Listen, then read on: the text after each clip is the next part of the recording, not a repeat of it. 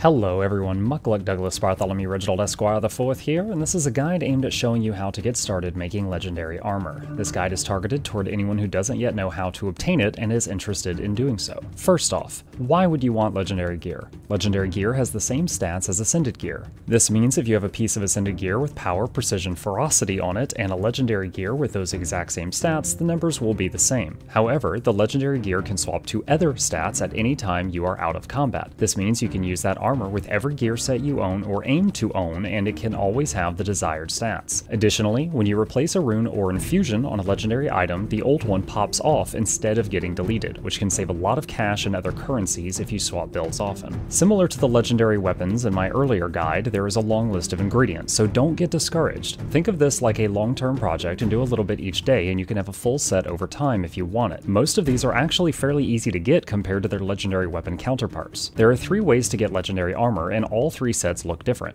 Conquest Ranked PvP, that's the 5v5 PvP mode if you're unfamiliar, World vs. World, and Raiding. The legendary armor from raids is pretty flashy and transforms when you enter combat. The armor from PvP and World vs. World does not transform, but does have its own appearance. No matter the source, they all share the same convenience of stat changing, etc. Similar to the legendary weapons, there is a wiki page that is very useful for this process we will be referencing. Link will be in the description. PvP. If you are playing ranked PvP, it's very straightforward to get the PvP legendary armor. While playing ranked matches during a ranked season, you will be earning a few types of currencies. Shards of Glory can be gained from ranked or unranked. Ascended Shards of Glory can be gained from ranked play only, and PvP League tickets from ranked only.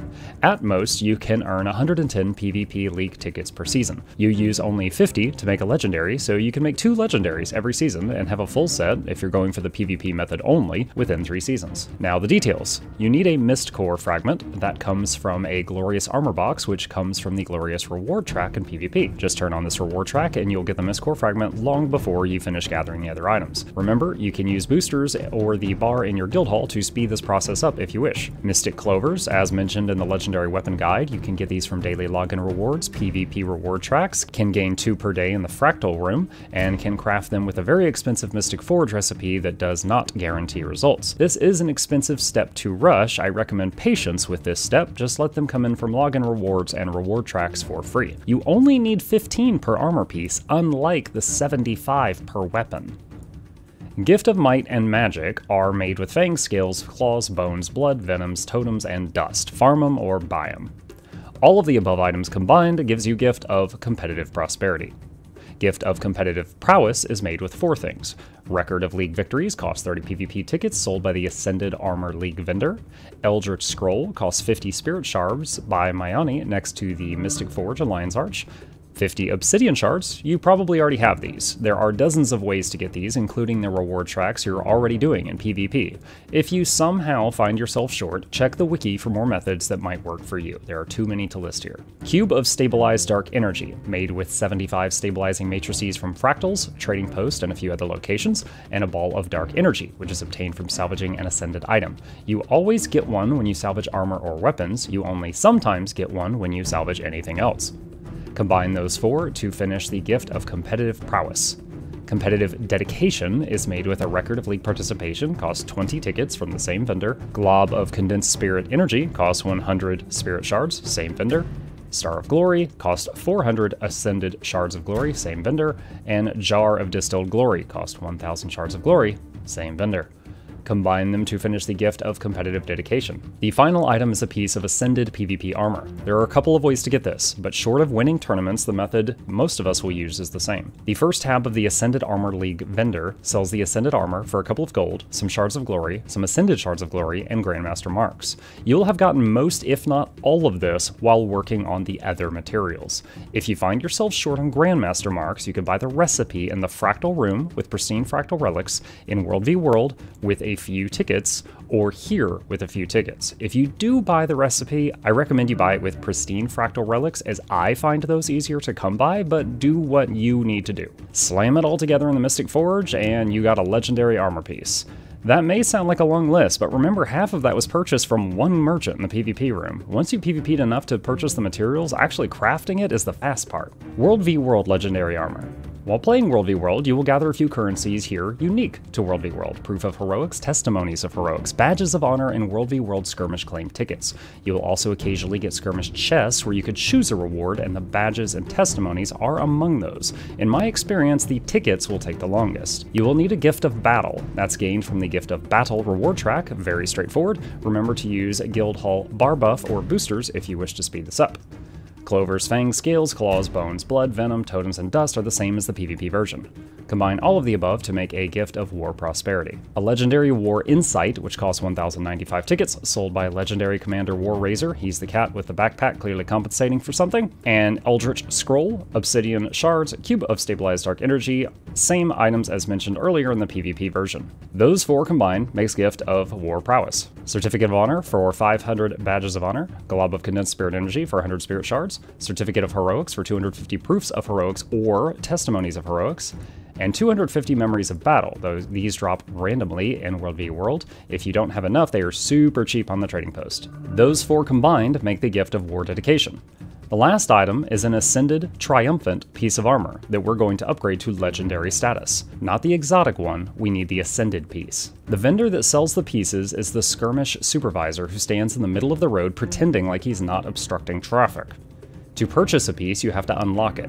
To unlock it, do the Triumphant Armor reward track.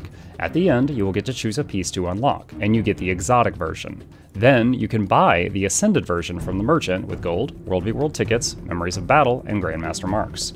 You can also use the Mist Forged Triumphant Heroes armor for this recipe if you want a shinier legendary set, but it is more expensive, so it will take more farming. Combine the Ascended pieces of Triumphant or Mistforged Triumphant armor with the 3 gifts you crafted to get the legendary counterpart. The legendary armor from raids is the most well known. It is flashier as it changes appearance in combat, and it was the first legendary armor set added to the game, a few months before the PvP and World v World variants. I saved this for last because there are already some videos on this method as opposed to the first two. However, we've already touched on the first two, so it won't take long to go over this one as well. Here's the list of materials. We've already gone over Mystic Clover's Gift of Condensed Might and Gift of Condensed Magic, but the first item, the Gift of Craftsmanship, is different. This is purchased from faction provisioners for 50 provisioners tokens. To get a provisioners token, you will trade the provisioner something that they want in exchange for the token. Certain trades are easier than others, such as globs of ectoplasm, but they will only do a set amount of trades each day. Once you get 50 tokens, purchase the gift, combine it with the Clover's Might and Magic, and you've got your Gift of Prosperity. Second major item is a Gift of Prowess. You will need 25 Legendary Insights. You get a Legendary Insight from each boss each week. This means that even if you are with a group that is new to raiding, you can start farming the first few bosses each week repeatedly to build up your insights. The Scroll, Shards, and Cube of Dark Energy we covered earlier. Combine these 4, you've got a Gift of Prowess. Gift of Dedication is made with items from Heart of Thorns. 5 Auric Ingots crafted from Auric Dust and Slivers, 5 reclaimed metal plates salvaged from reclaimed weapons or chosen from the Verdant Brink Hero's Choice chest at the end of the meta event, 5 Chalk Eggs can drop from crystallized supply caches and Tangled Depths, or complete the Chalk Garant meta to get one guaranteed if you choose it as your reward. Least grindiest way would be to just do the Chalk Garant once per day and build up a collection. Gift of the Pact, purchased from the Whisper's Keeper for 250 airship parts, Aurelium, and Leyline crystals, which are currencies from Verdant Brink, Auric Basin, and Tangled Depths events. Once you have all those items, combine them, Gift of Dedication.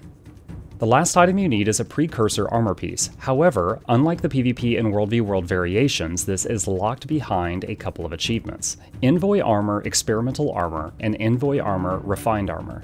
The steps for these two collections heavily involve the raid instances themselves. Most of them are not too out of the way if you're already running the raid, but you should read each of the items you need for each instance to make sure you don't miss them.